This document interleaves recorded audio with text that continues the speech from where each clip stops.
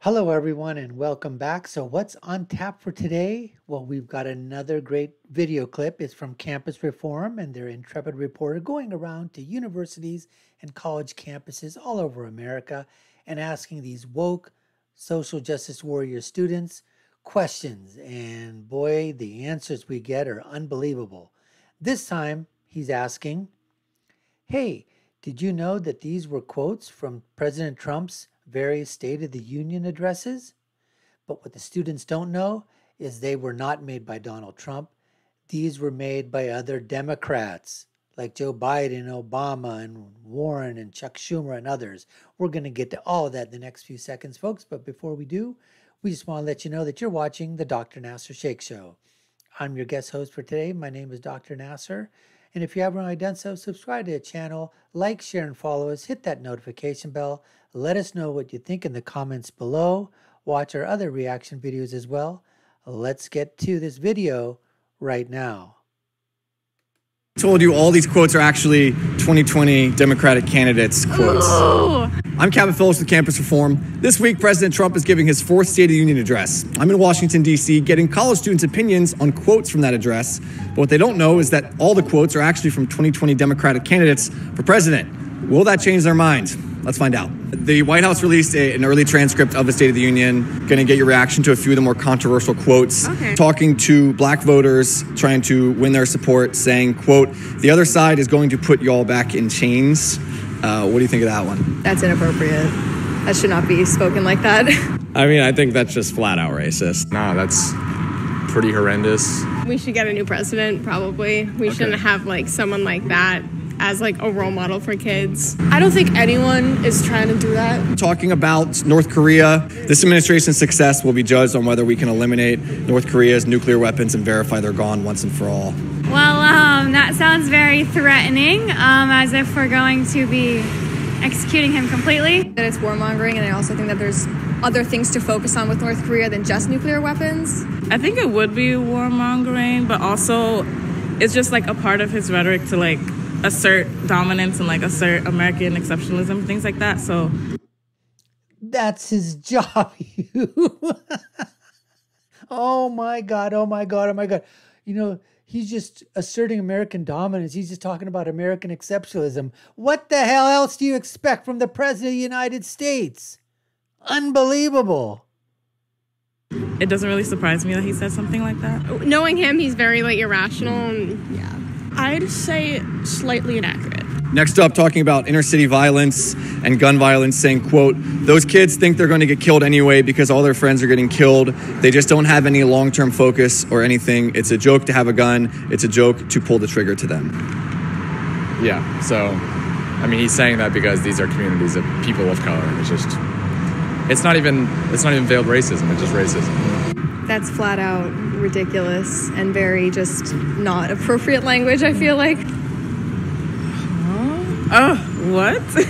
I think that's pretty unrealistic. To kind of put all the blame for gun violence on those kids and not the people who are manufacturing them and the people who are selling them is an issue in and of itself. I feel like that's really belittling to the people in those areas to say, oh, they don't care, when there are many people who are trying to better their situation. Next up, talking about Israel-Palestine, obviously hot button issue for a lot of people. Quote, when Palestine and Hamas put rocket launchers next to hospitals and schools, they're using civilians to protect their military.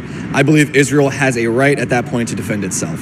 What's your take? I think he needs to use more peaceful language, and I think it needs to be taken care of in a more peaceful, diplomatic way. I'm very pacifist, so I really don't support war, so I don't support any of that at all. Using that kind of language is very charged.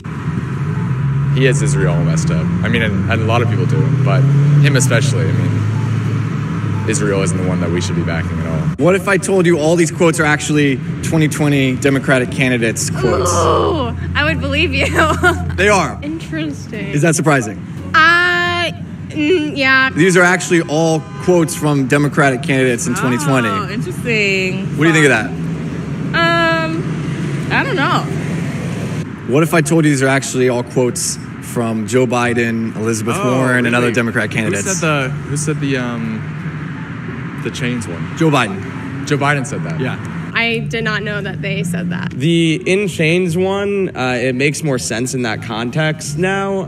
And whoever said that, like, that is concerning and not something that's Joe I Biden. agree with. Not shocking. Are you surprised by that, by the quotes? What's your take on that? Yeah. I think that everybody kind of, I feel like everyone's a hypocrite at some point a little bit. We label like who has these thoughts, and like if you're a Democrat you should think this way, and like if you're a Republican you think a certain way. But I think sometimes there are overlapping beliefs that we kind of overlook. But I think that initially I'm like, oh, he said it, like let me find something bad about it. So yeah, I think that is fair. Twitter informs a lot of my political decisions. I mean, Twitter informs a lot of my decisions, period. Twitter is great. I love Twitter, but it's definitely radicalized me to the left a lot more than I think that I would.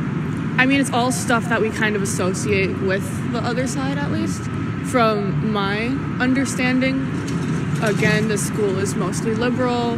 Yeah, I think often some people would look at what you just said and say, like, oh, my candidate didn't say that, or, you know, like they would never have done that in the past. But I think that, like, everyone's opinions change, and, like, everybody says questionable things now and then, and I think that it's beneficial to accept that. I think people are very like, okay, if it's what this person is saying, I'm going to find a way to make it bad. And if it's someone that I want to support, then maybe I can find a way to make it sound good. Oh, well. That's basically what that girl just said right here towards the very end. That makes, you know, some sense. That I think that's called spin. That's what we call spin. Somebody on your side says something that you like, go for it. Someone says something on that you support, and you're maybe not for it, or they stepped in it, so to speak, and you're trying to basically, you know, dig them out of a hole or whatever. So you start spinning. We all do that. That's just political. What's the word I'm looking for? That's just the reality of political debate and political thought and political speech. All right. If you didn't have spin, we probably wouldn't have a bunch of people in politics, because you need that. You need the spin meisters that are out there. Now, there's a difference, I think, between spin and outright lying and spin and outright stupidity. Now, these kids, obviously, these students, woke, social justice warriors, I think each and every one of them. And like that young man said, that, you know, he gets most of his stuff from Twitter, and that Twitter has probably radicalized him to the left. So you can just see that when he's listening to Twitter on the leftist side, he didn't even know about these quotes that were being made and put y'all back in chains by Joe Biden. I mean, that's been all over the place. Where have these kids been? Where have they been? I mean, nowadays you can just look anything up, but to go immediately right to the fact and say, right to their, you know, their thought of what the fact is, that, hey, this is what Trump said, without any saying, you know what, are you sure about that? I mean, somebody asked me the question, is it really? Show it to me, or I need to see it for myself. They just answered it right away on the spot, not even questioning it at all. And when confronted about it, it was like, oh, okay, all right. You know, whatever. Everybody does it. We're all hypocrites to some degree. Anyways, we hope you enjoyed all that, folks. It's eye-opening, though, isn't it? These are young kids, but like I said, they're at leftist, liberal, socialist, Marxist institutions. And they are absolutely, for 4 years of their lives, or, you know, 4 years or more of their lives, these students, our children, you know, they're getting indoctrinated into the ways that are completely left of center, you know, way left of center. And I really don't know what the answer to that is. The only thing we need to do is, as parents, grandparents, you know, guardians of our children, if you're conservative, if you're America first, you need to instill those conservative values at an early age. And I mean, right when they're born, folks. Put a flag in the crib and a picture of Donald Trump right next to him in the crib. the mobile with a bunch of Trump stuff up there, baby. And United States first. Anyways, we appreciate you taking the time to watch. You've been watching the Dr. Nasir Shaikh Show. I've been your guest host. My name is Dr. Nasir. And subscribe to the channel if you haven't already done so. Hit that like button, hit that notification bell.